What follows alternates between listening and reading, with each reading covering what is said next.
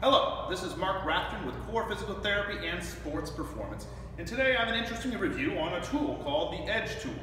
It's used for Graston style techniques. It's used for A-stim and breaking up scar tissue or causing a little bit of inflammation to expedite the healing process via inflammation. Now, I've been using this for the last month or so, and I wanted to give an unbiased opinion about how versatile this little piece of equipment is, and actually how cost-effective it is relative to the competition. As you can see, this is a pretty nifty little tool, and what makes it unique is it has two sides. So of course it has two sides, but what does that mean? Well, on one side it's beveled to create more of a blunt instrument, and that can be used to get deeper pressure without superficial biting of the skin, basically.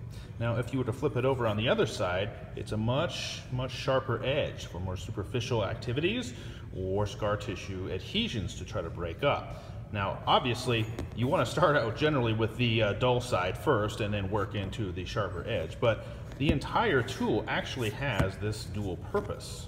I think that's actually very compelling because it basically is a two-in-one tool for that reason only. Now, I have medium-sized gloves. I'm a small-handed person generally, especially for my body type, and it fits great in my hands. And my wife's about 5'1", and she's also a therapist, and it fits great in her hands too. It's very comfortable. It can be used in many different ways. Again, much more comfortable than adhesion breakers or some of the Graston tools I've used in the past. All stainless construction, very nice right out of the box. And you can see that it has many different surfaces to utilize for the techniques that you would want to use and the body parts that you would want to use. Very versatile. Here's the tool a little bit closer up.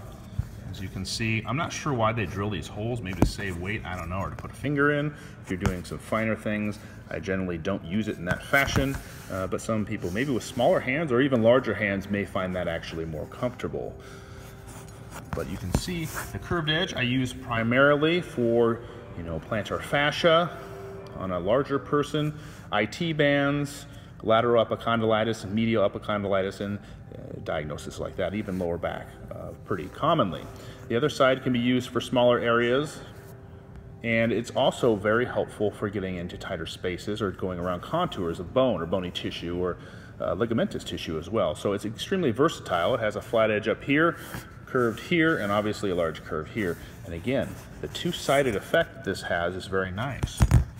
You can get in very deep with this beveled edge. And the other side is pretty sharp if you want to get more aggressive or you're looking at more superficial areas. Overall, I really like this piece of equipment. It's versatile, it's easy to use, and it's inexpensive. It has two faces, the sharp and a dull side, so it can be used for a variety of applications.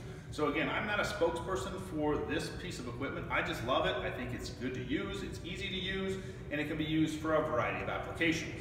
Love it, and it fits my hands, so can't go wrong with that. This Edge tool, I believe, runs around $125, sold by Dr. Erson Religioso. We've got a wonderful YouTube account over there, so check his channel out. I'm sure you already have.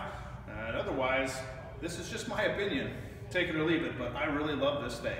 Go ahead and follow us on YouTube, Instagram at CoreOmaha.com. Again, this is Mark Rathjen from C.O.R.E Physical Therapy and Sports Performance, signing out until the next review.